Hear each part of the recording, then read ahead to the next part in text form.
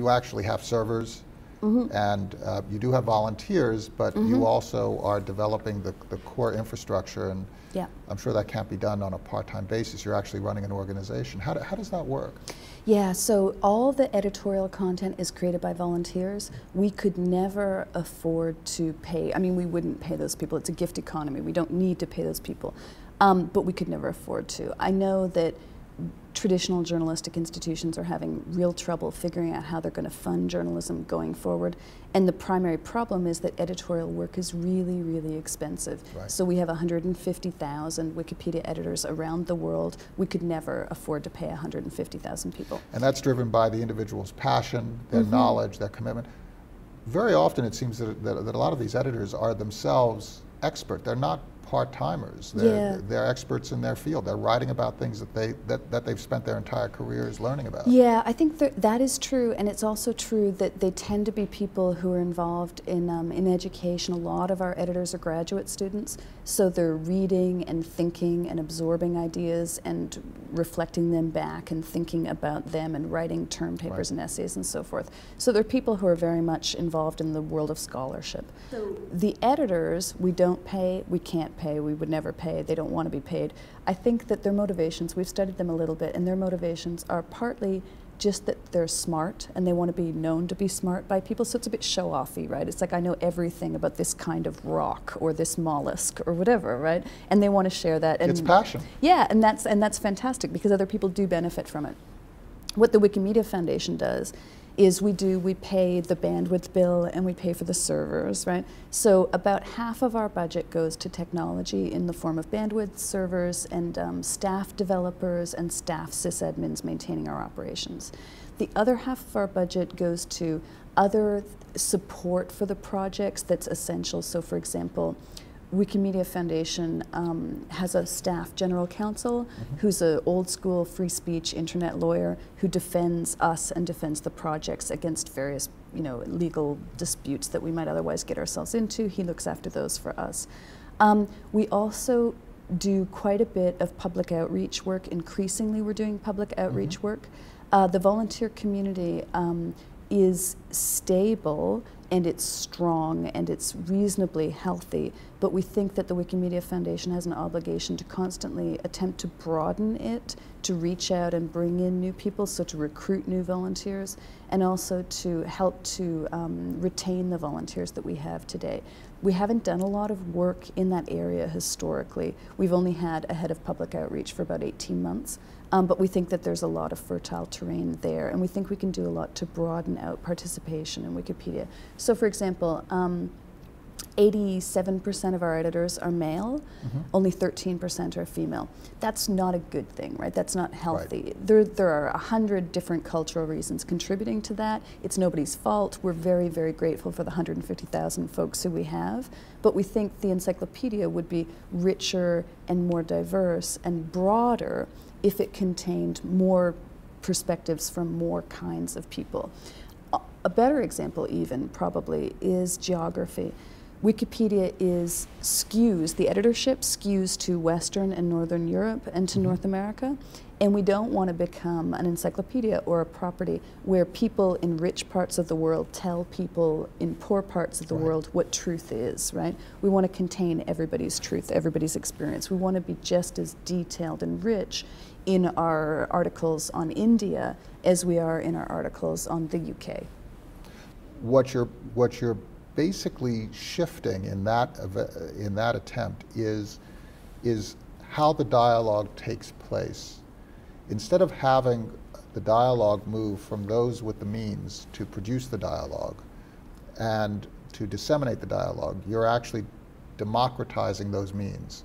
Production of dialogue becomes so much less expensive. The infrastructure is provided as long as there's an internet connection.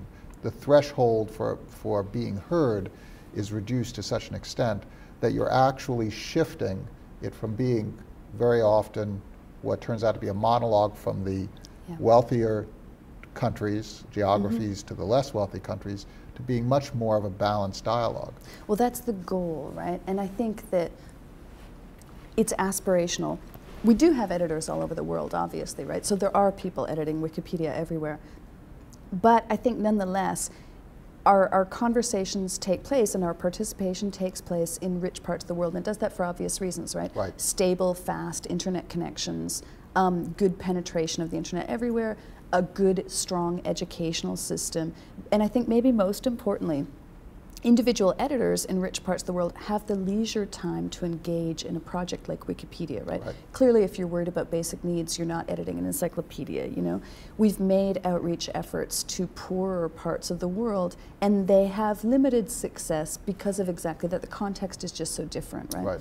So one of the things that's on our agenda for the Wikimedia Foundation to be doing over the coming couple of years is to partner up with NGO organizations in poorer parts of the world, not the very poorest parts. We don't think we can help in the very, very poor countries, but in countries where there is some internet penetration and some educational system where there's a tradition of free speech, a tradition of revering knowledge. India, for example, is a terrific high potential country for Wikimedia. We think that if we can strengthen awareness of Wikipedia a little bit and build some networks of people on the ground, there's a chapter, we have an international network of chapters, and there's a chapter in development right now in India, and I'm very excited to see it come to fruition because I think it's going to be really powerful for us. So we feel like that's part of our job, is to reach out and ensure that Wikipedia isn't about rich countries talking to poor countries. How does international expansion get funded? Are those projects that are primarily funded from the wealthier countries, the wealthier areas, into the areas where there's less penetration, or is it a self-funding? Yeah, right now, the majority of our funding comes from wealthy countries, and the majority of our funding, as you said earlier, comes from individuals, right? So our average donation is, I think, $33 right now. $33 annually, yep. $33. Yep, $33, and we have about 150,000 people a year donating to the foundation. So I really like that, right? Because there's a philosophical congruence there, right? 150,000 editors and 150,000 donors. Everybody brings their crumb to the table. If it's money, if it's time, I like that. And the largest group of our donors comes from the United States, which makes sense because we're here, so awareness of the projects is really high here, and also because we're able to offer tax deductibility in the United States, not in most other countries. How I see that changing over time, though, we do have a network of chapters which is predominantly in wealthy countries. Those chapters, in theory, aspirationally, are better situated to fundraise in their countries than the Wikimedia Foundation is, right? It just makes sense. If you're in the UK, you understand how it works there, the same for the Netherlands and so forth. They currently aren't very experienced. They're volunteer-run organizations. Only the German chapter actually has staff. The remainder of them, they're just volunteers. But over time, I would like to see them become experts at fundraising in their own context.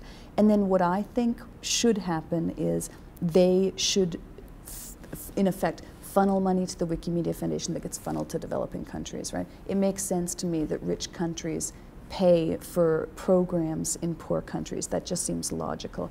We also talk to major donors and to foundations in developing countries, and of course there's lots of opportunity for those people to directly fund programmatic activities where they are, but we feel like the Wikimedia Foundation needs to be the first institution in some of those countries starting to help people self-organize before those countries really have networks of volunteers or networks of staff who can actually, you know, execute on programmatic activities themselves. And your idea of a chapter-based organization is not sort of a top-down, sort of a headquarters and a command and control operation. Yeah, that's right. What kind of a model is it? Is it more of a neural network? Is it more they're, of a... They're independent organizations, and so we're all aligned in pursuit of the overall mission, but everybody can take their own path towards fulfillment of that mission. And that's really important because the Wikimedia Foundation, the Wikimedia movement, is not centrally controlled. It's not a command and control environment at all, right? And you've seen that from watching Jimmy, right? I mean, he's very careful not to exert his authority in really authoritarian ways, right? He's very gentle, he's very nudgy around the edges. More of an influencer. Yeah, very much so, yeah. And that's the only way it can work for us, right? That's the only way it can work because they're volunteers and they're there for their own reasons, and we don't need them to all have the same motivator or to have, you know, the same result. The benefit of the decentralized network is that it lives it lives in each place. So if something goes wrong in the UK chapter and it has a problem and it can't continue, that doesn't infect the Dutch chapter, the German chapter, the Swedish chapter. You know what I mean? They're independent, and therefore they can all experiment, they can all find their path, everybody can flourish in a different way, and that works really well for the pursuit of the mission. Well, one of the things that I find very interesting is how the organization has developed. In contrast to a command and control organization, it is an organization that is based on influence and influencers. It seems that the Wikimedia Foundation and the community, and indeed the various projects, Wikipedia and so on, operate out of influence. And it almost seems that an individual or an idea gains sufficient influence to reach a tipping point, it tips, and then action is taken. Very often not when there's complete consensus. It just has reached a place of influence, and then a decision is reached. As opposed to so many organizations that there's somebody who exercises a function, a chief finance officer or a chief executive officer, and they might listen, and then they become the person who is deciding. That seems to not quite be the way the whole community operates. No, it's true. It's really interesting. The perfect example of that is our strategy project, which I think you know a little bit about. I came in 2 years ago, so I spent my first year fixing really simple things, right? I moved us from Florida to San Francisco. I hired a CFOO.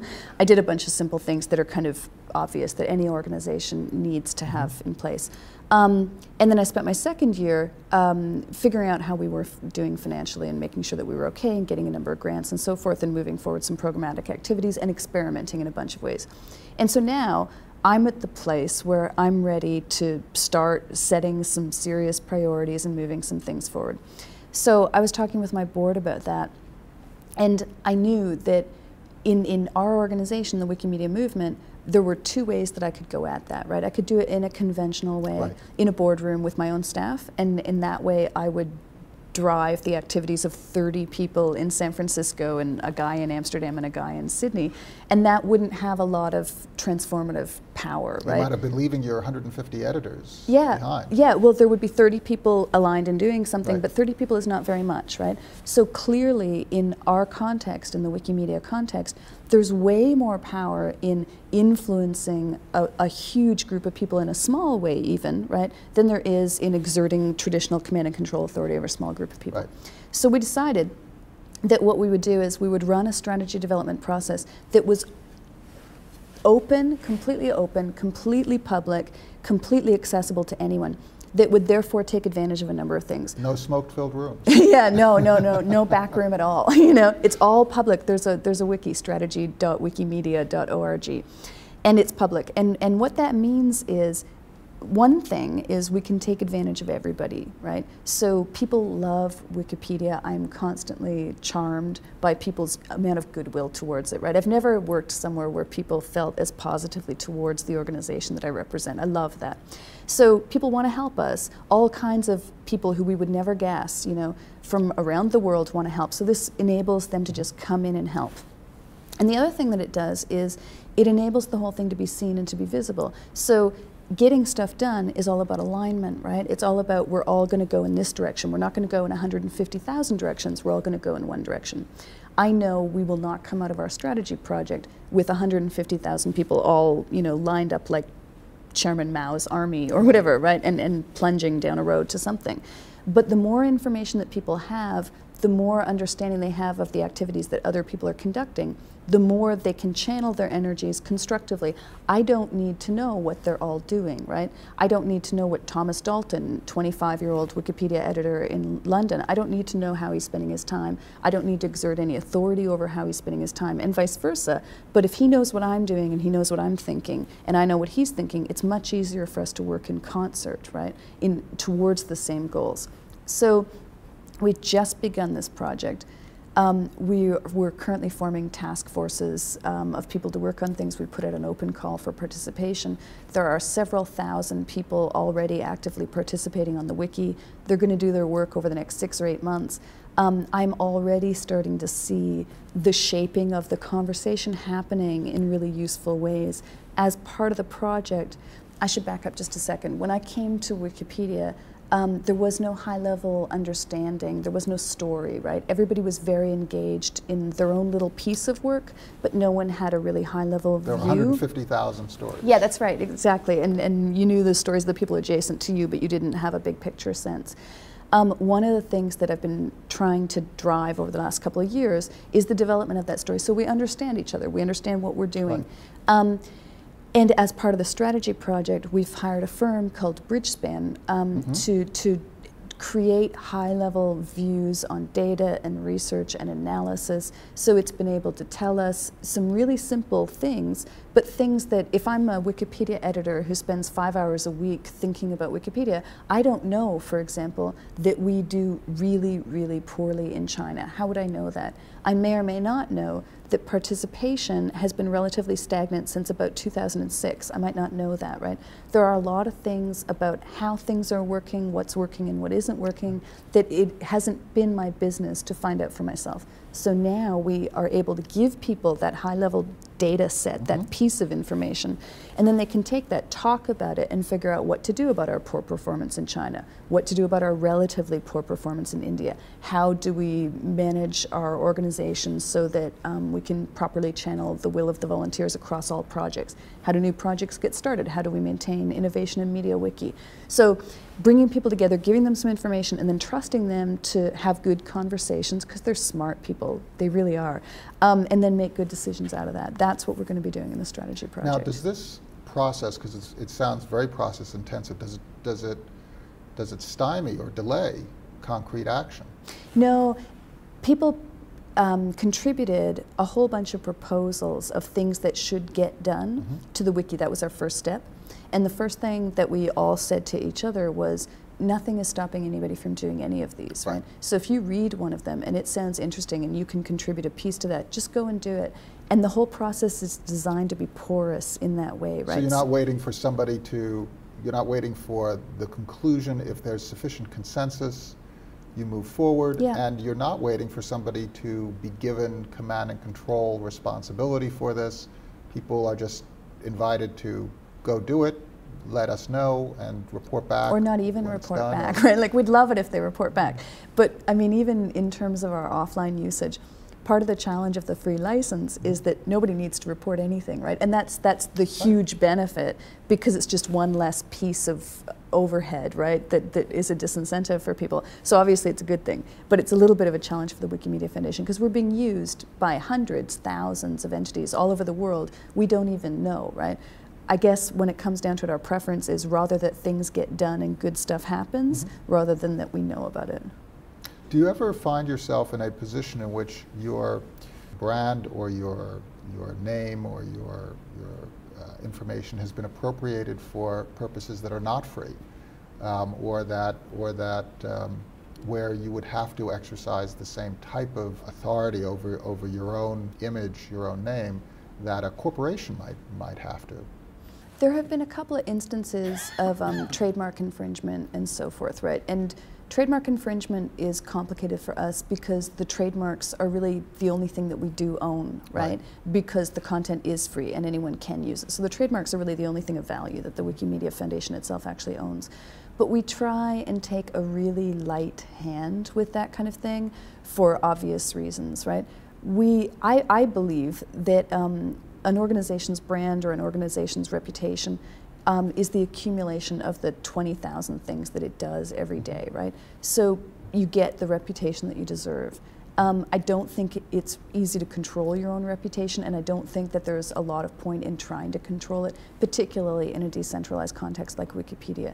I would rather have people behaving in the projects in whatever way they see fit, talking to the media, writing the articles, et cetera, et cetera, et cetera, and have the aggregation of all those tiny behaviors be what Wikipedia adds up to. I think it is today, right?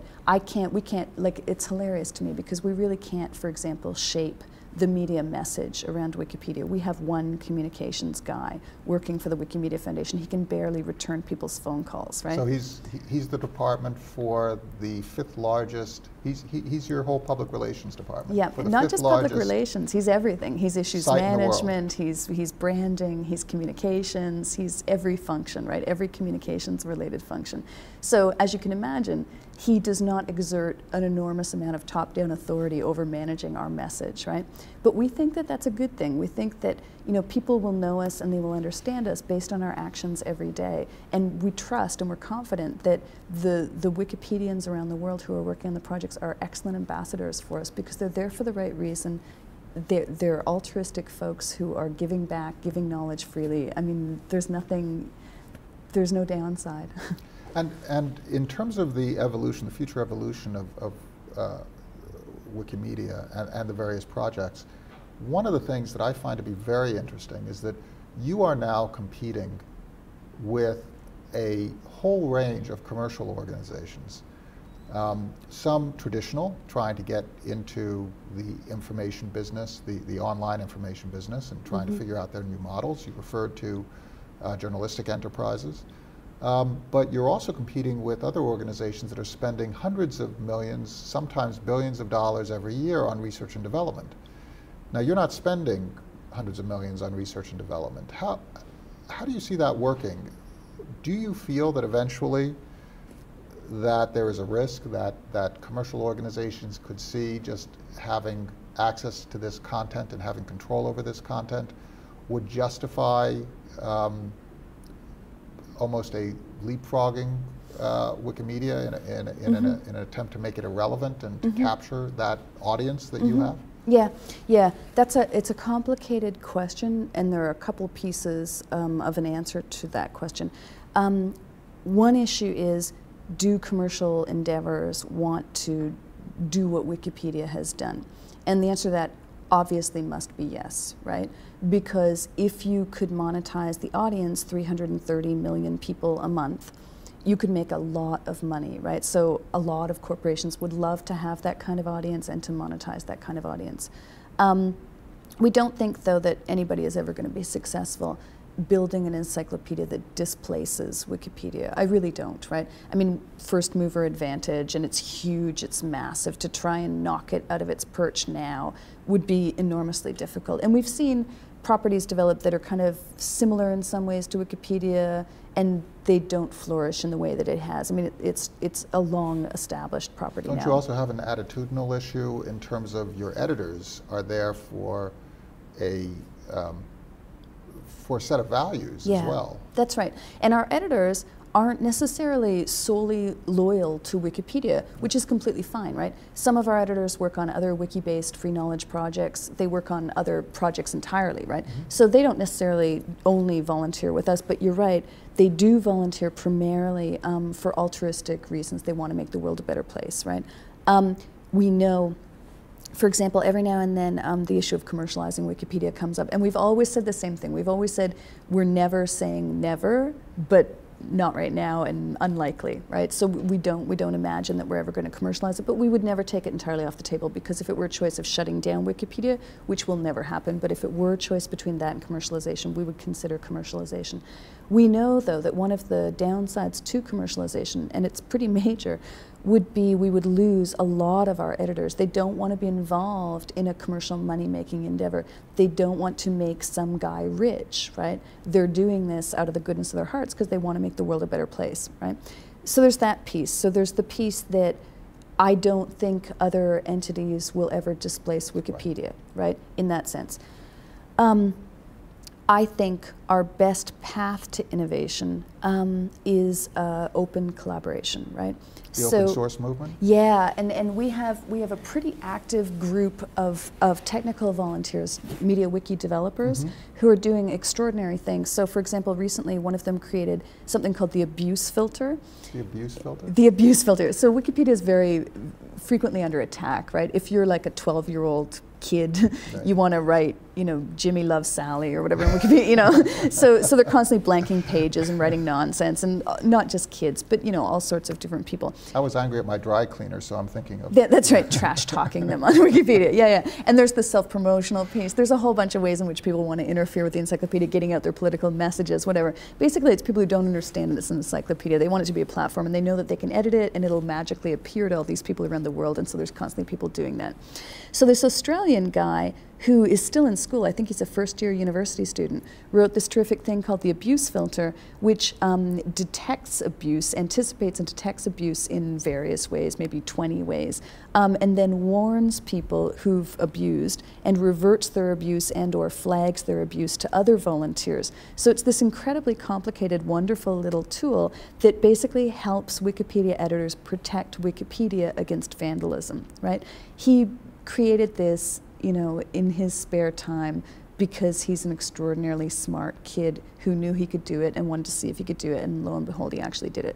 So the inventiveness of the Wikipedia open source developers is going to be what enables us to continue. Well, that's interesting. So you're not stopping the publication of an article. You're simply saying there's a high probability that this is simply abusive material. Just take a look at it.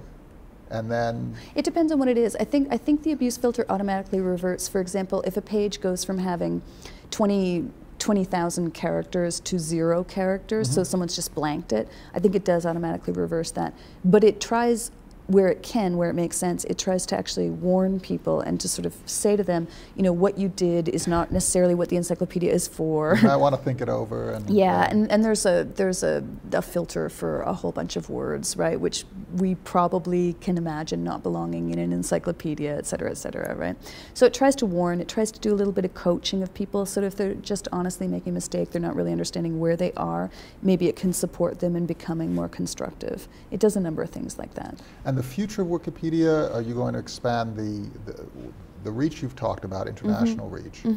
The languages you've also implied as you go increasingly global.